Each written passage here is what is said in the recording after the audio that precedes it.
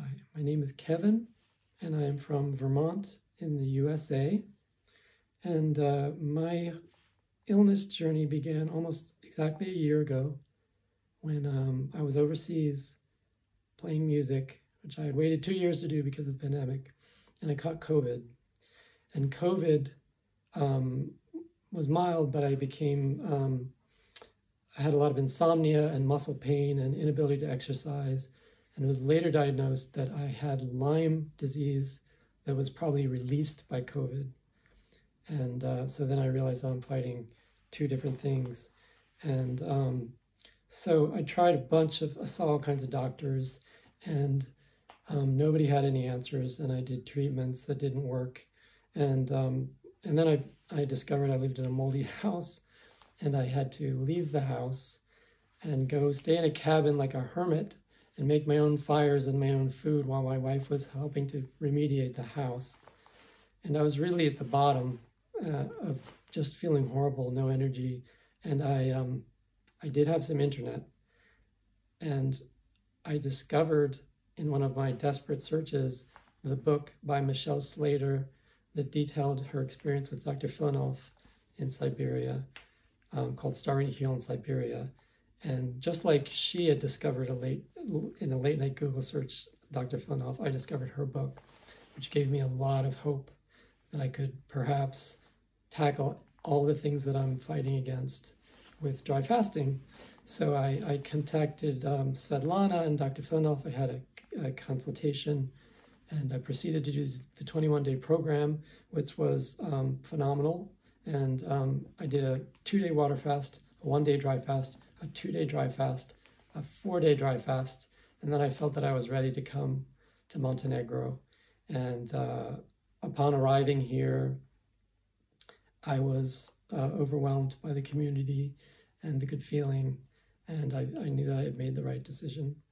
And I am right now on day 3 of my dry fast. I've already had some ups and downs, but mostly ups. I'm thirsty. I'm feeling very dry, and I meditate a lot. And one of the meditations that is helpful for me is to play music as a form of meditation. So as far as I can make it, I will play a few seconds of whatever tune seems to feel like the mood that I'm in at the moment. So here goes.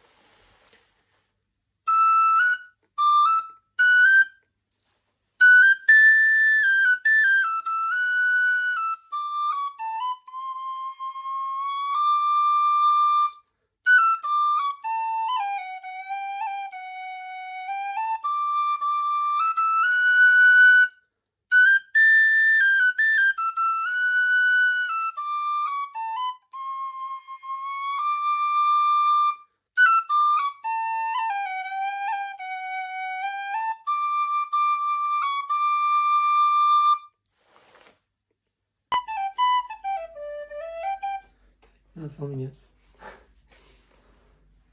Okay.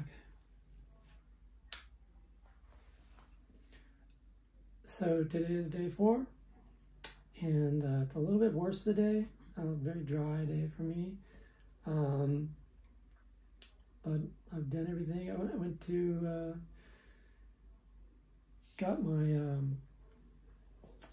little injections in my back, which was fine, and I got my bee sting, and I think that made me feel a little better. Did my walks. Last night, my wife, since we have kids that are growing, she's got more time on her hands, and she was learning guitar, relearning guitar 30 years later, and she played a song that was related to our wedding. And it made me I'm not a crier, but it made me very emotional. And I had one tear come from each of my eyes. I was like, I can't spare that loser. So I took the tears and I put them on my tongue. And I don't think that satisfies, breaking the fast. Because those are my memories, and my memories come back into my body. I don't let them go. Anyway, so I didn't know this tune on the whistle. I never played on the whistle. I played many others. So this is what it is.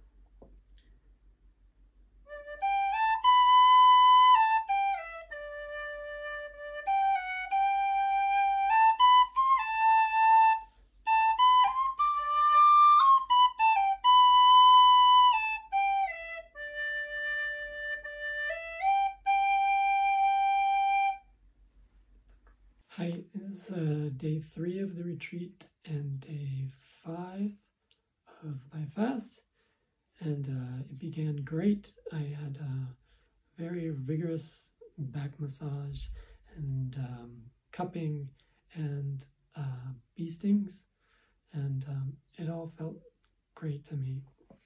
So I went out on a vigorous walk and took a route that I had never taken before, and it turned into a extremely long walk, longer than I bargained for, and I got very hot, and so I came back, and Svetlana and Daniela were very kind when I asked for some ice to put on my liver and belly area, which felt very good, and so it was not a bad day. I'm very parched, but spirit is good, and so regarding this, it reminded me that when my wife was having our first child, she didn't want any drugs. She wanted to do a natural childbirth. I went to the natural childbirth part of the hospital, and she was in a lot of pain and went on a long time. She said, "No, you can give me the you can give me the drugs after all." I said, "No, it's too late." So she went through with it, but I was there with my whistle because I was just learning whistle, and so I played for her a piece that was called the Women's Lament in Battle, which I thought was very appropriate. And she was like, "Get it out of here." And for years later, when I was practicing, she would close the door. So I don't think it represented a lot of good memories for her, and yet maybe it helped a little. Anyway, this is it, or a part of it.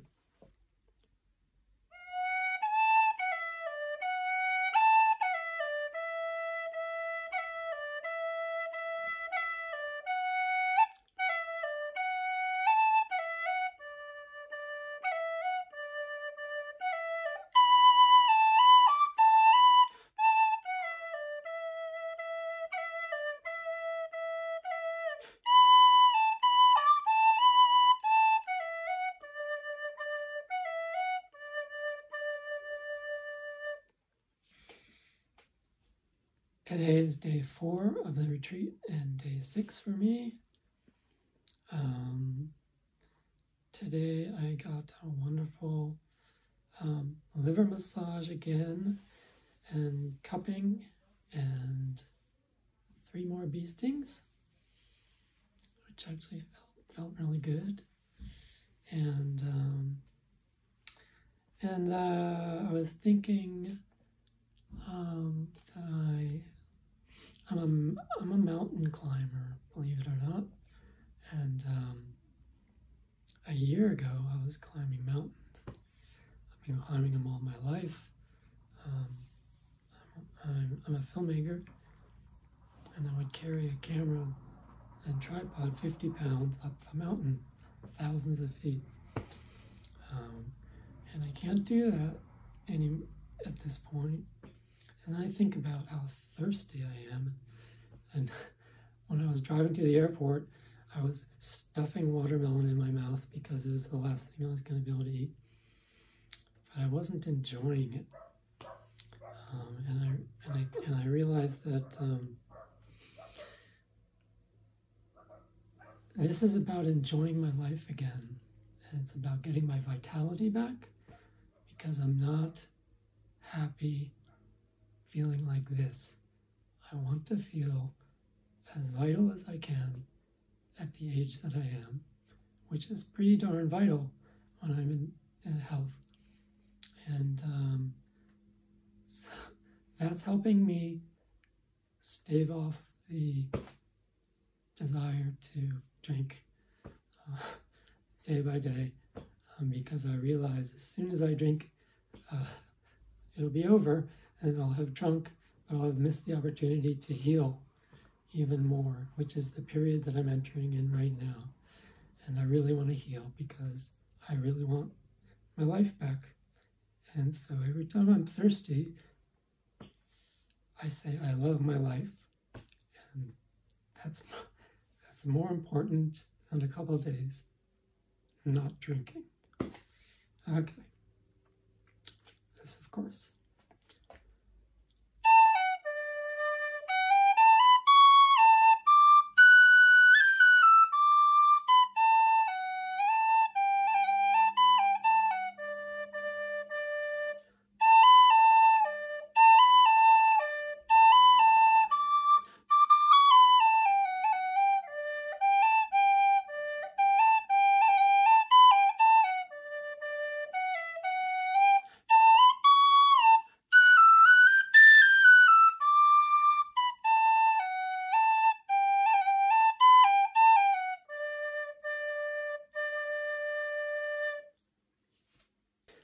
Hi, this is day 5 of the retreat, day 7 of my dry fast, and I had a great neck massage from Anastasia this morning, and I was very tight. I knew my neck was tight, but it was tight.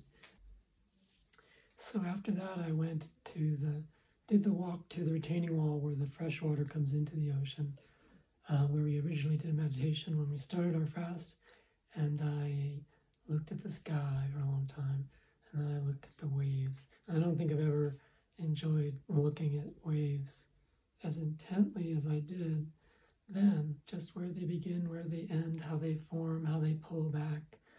I loved it. I felt like I could do it for hours and hours more. Anyway, so that was yesterday.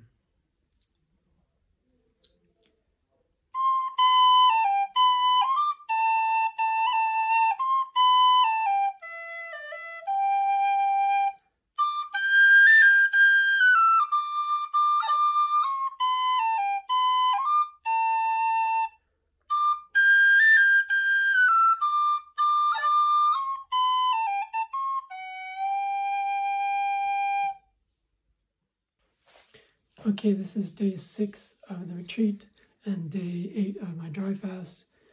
I had leg massage this morning and cupping, and I accepted a couple more bee stings on my liver and felt okay. And then I decided to do the ice dousing out on the beach with help, and I felt like a little baby. After that, I felt so good, but my heart rate has gone up. So we'll see how it goes. I don't think I'll do another one until I break the fast. And that's it. I feel good.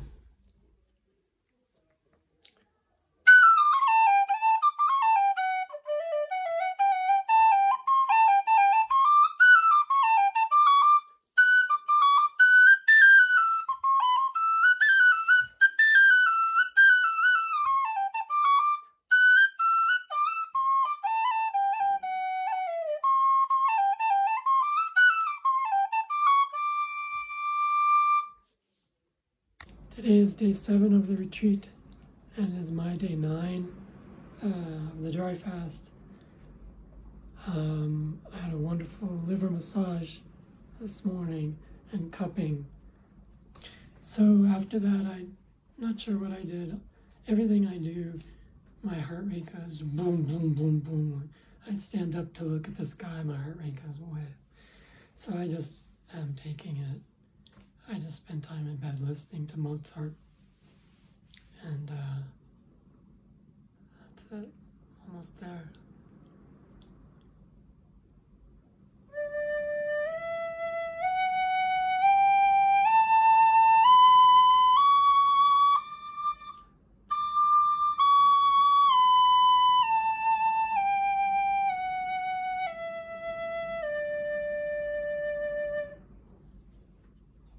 This is 8th day of the retreat and my first day of exit. And at 5 a.m., me and another person broke our fast, and I felt life coming back into my body. And I slept all day. I've been sleeping and sleeping, and it's been wonderful sleep. And I also this morning I had the honey massage and worked on my liver. I get the sense that Dr. Filonov feels like the liver stuff is not fully resolved, but I'm making my way toward it. And I am not playing my whistle. My whistle is my friend. It's helped me, but it's also been my crutch. So maybe in the coming days I'll play my whistle again, but I'm happy not to now. It's much more simple. Hi, it's day 9 of the retreat and the second day breaking fast. And I felt great energy, and although I've gotten a lot of good sleep, and had a good neck massage this morning, had an amazing lecture about what to do when you get home, which I was eager to hear. And I'm feeling very good. And the whole journey of coming here is I feel like I really did the right thing. It was a very crazy idea to me to come and do this. And many times I wavered and thought that I couldn't do it. But the idea of trusting your body to heal yourself is something that is not, it's not an idea that you find, certainly not in the United States, or very limited areas in the United States. Mostly they say, oh, your body is weak, we need to give you this, we need to give you that, because you're weak and you are needy. And Dr. Filonov and Svetlana and the whole team, they're just, at times they are harsh. You come and they are harsh. They want you to do your own, sheet when you get your session done. And you're not, coming from the West, you're like, oh no, I think people should do things for me because I'm sick. But no, from the very start, they are saying you are strong. Your body is strong.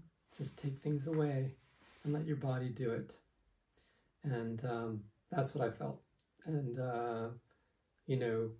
I don't know yet how long this will take, but I'm feeling good feelings already for my symptoms. And, it may take another dry fast in 2 months, and I'm prepared to do that because I'm just very excited that it's been the right thing to do.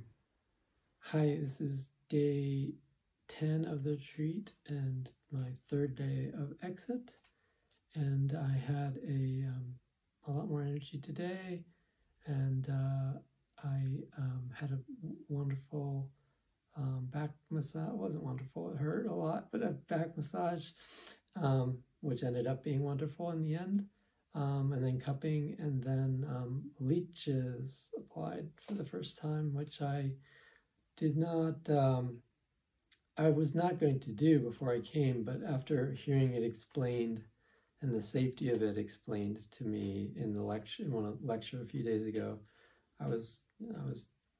my fears were set aside, and I'm glad I did it. And so that's that. And I, thinking back on my mindset before coming, I was incredibly doubtful and worried that I was making a mistake or doing something incredibly wrong. But after really reading up and watching some of the previous participants from earlier retreats,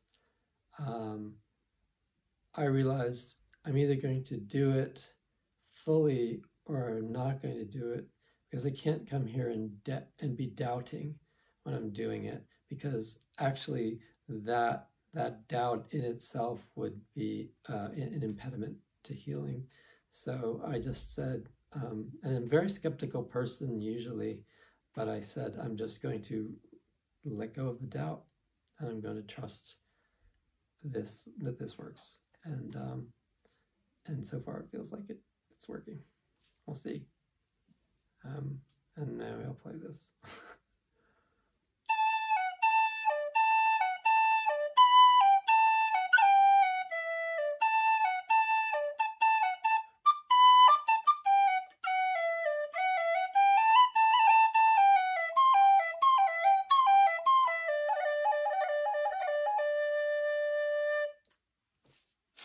Hi, it's day 11 of the retreat, and it's day 4 of my having broken the fast on my 4-day exit. And I had a really good day, a lot of energy, and I went for a walk, long walk, fairly long walk, and I had a great leg massage and cupping, and got rid of my leeches patch, and so it was a good day, and caught up and talked and chatted with a lot of people.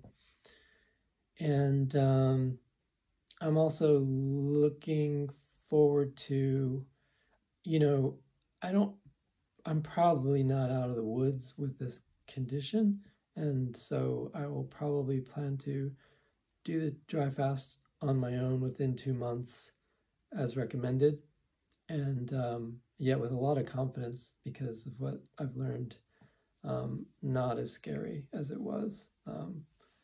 And yet when I'm talking to people about dry fasting, I would just say, look at the alternative and look at what you've been doing. And actually, in terms of time, it's not very much time. Whereas most treatments that I have experienced over the past year have been involved months, and let's see, and let's keep adding stuff to your body to see how it responds. And it's like throwing spaghetti at the wall. Nobody knows exactly what they're doing, and you're being experimented on. And in this instance, it's your own experiment. It's your experiment with yourself, and maybe it may not work, but I'm pretty confident that of all the things that I could try, it's probably the best that I've tried so far, and I'm already feeling pretty good. It's only been 4 days, so that's that.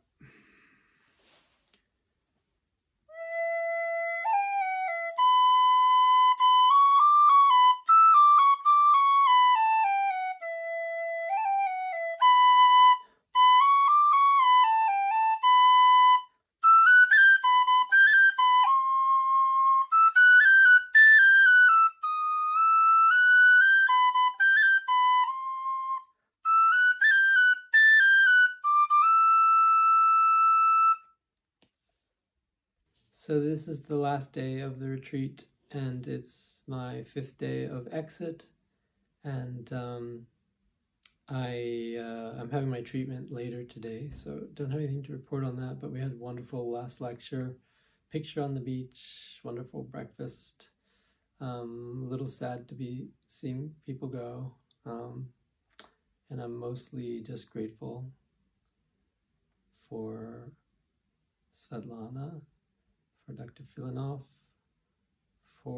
primarily for Nastya, because she was the one who worked on me most, and a little bit Olga, and for Daniela for marching around, doing miles and miles and miles of marching around every day to help everyone.